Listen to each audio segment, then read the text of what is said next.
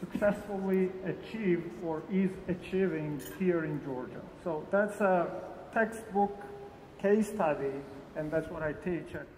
One of the many reasons, but one of these reasons is unity of all political forces. Believe me, in the early 90s, our political parties were also quite split on many issues. Healthcare, education, finance, taxes, but security, foreign affairs, and that was a glue for the country. And was agreed since the very beginning to say more concretely in 1994, the President Brazauskas at that time wrote a letter to Secretary General of NATO that Lithuania wants to be a member of NATO. And it was a decision of all political parties, all spectrum, from the left to the right.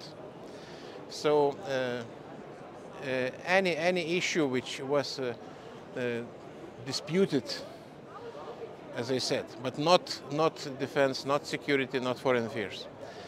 Here I see in Georgia also a big split on many issues. Conflict, which is difficult to solve, but if I believe, if I understand rightly, European Union and NATO, it's kind of common consensus.